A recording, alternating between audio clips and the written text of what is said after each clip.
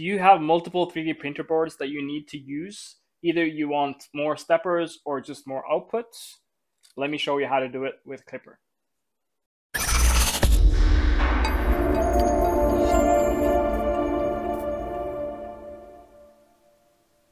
So I have a bunch of just random printer cards from either old printers or stuff that I've just bought on an impulse.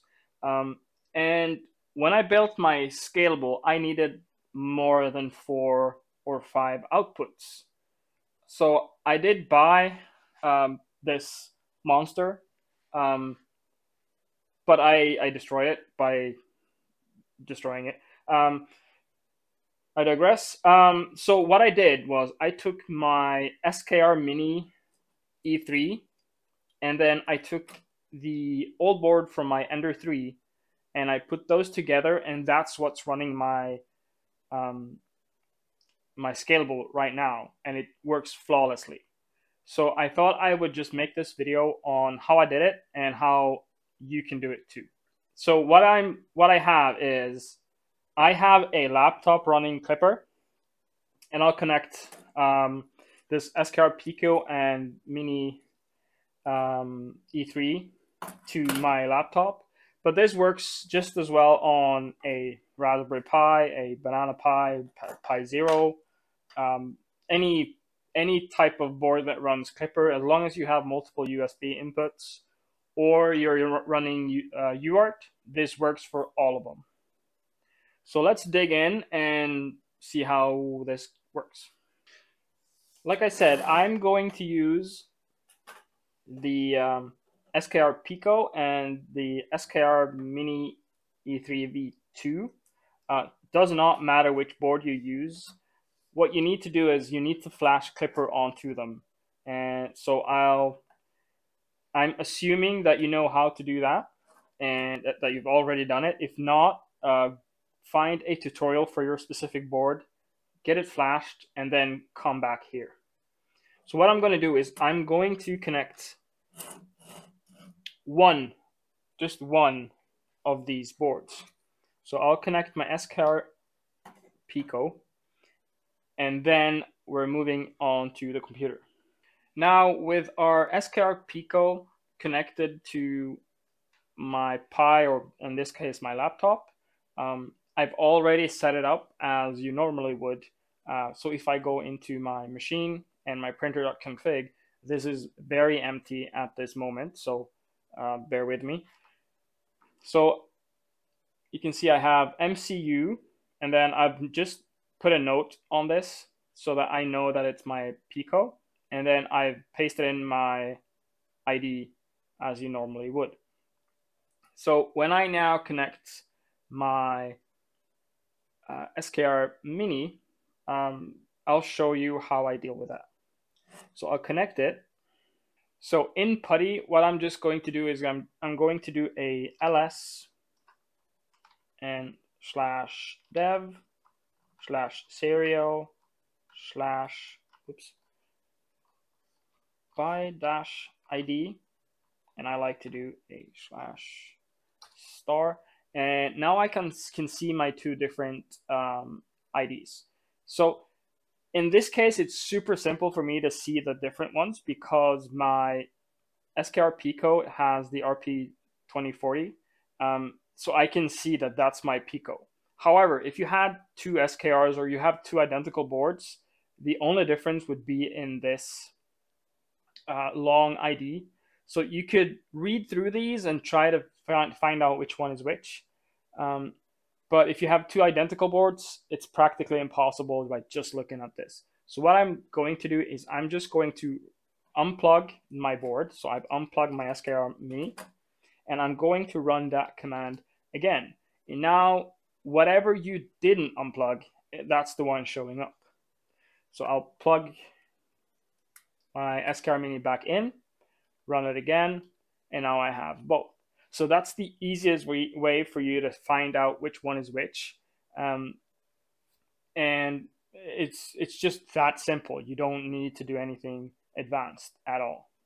Now, how do we control these in Klipper? So to add our second MCU, in this case my mini, to my config, what I'm going to do is I'm going to make a new line, and I'm going to put up a bracket and write MCU and a space, and then I'm giving this a name. So in this case, I'm just going to write mini because this is an SKR mini. And then on the next line, I'll do serial, colon. And now I'll go into putty, and I'm grabbing this line, and then I'll paste it.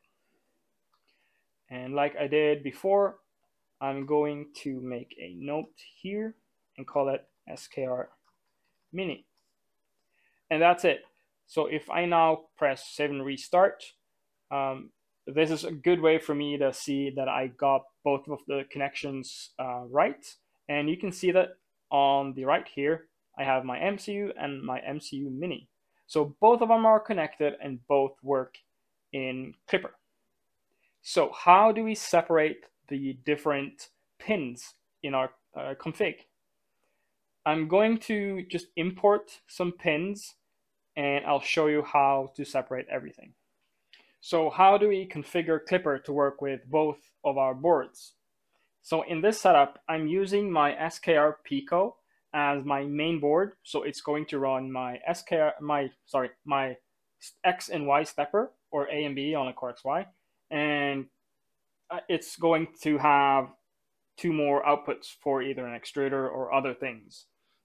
I'll be able to use all the pins as normal with this board. Now, and my SKR mini, let me grab another one. So my SKR mini is plugged in too, and you can see it in my config. I've added the serial. And now, this second board is fully functional. I can use all the pins, all the thermistors, the heater outputs, all of it. So what in most cases, you're going to use all of your Z steppers on this. Try to keep them separate. And you'll have some extra heater outputs. You have more thermistor inputs. You can use that for chamber temps or additional things. Heater outputs are great for LEDs, by the way. Just high power LEDs. So how do we configure this in our printer.cfg? It's dead simple. So what I'm going to do is I'm going to grab the name that we set for our second board. I called it mini. You can call it aux. You can call it aux board, Z board. The sky is the limit. You can call it whatever you want. So for my SKR Pico, all of my pins are set up normal. There's no need to change these because it's using the default MCU. If I scroll down to my Z stepper, this is where I need to make some changes. So what I need to change is, in front of all of my name for the pins, I need to add mini and colon. So I'll paste mini and I'll add the colon. Now I'm lazy, so I'm just going to copy that again. And just in front of the next pin, I'll add mini and colon. Now on my enable pin, this is inverted, so I need to add it after the inverter. So the exclamation mark in this case, I'll add it after that. So it's exclamation mark, mini, and then the pin. Same goes for my end stop. It's flipped. So I'll add it after the command for flipping. Same with my stepper Z. And that's it. So if you have additional fans, if you have LEDs connected, if you have extra heaters, just add the extra MCU name in front of your pin and you're golden. So let's save and restart. And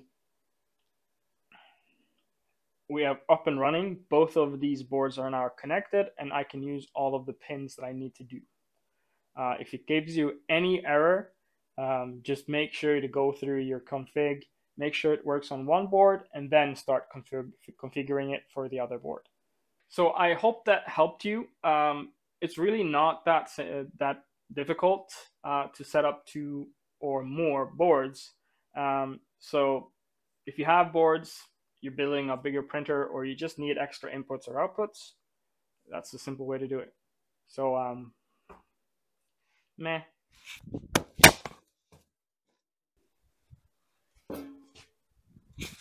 So like, share, subscribe.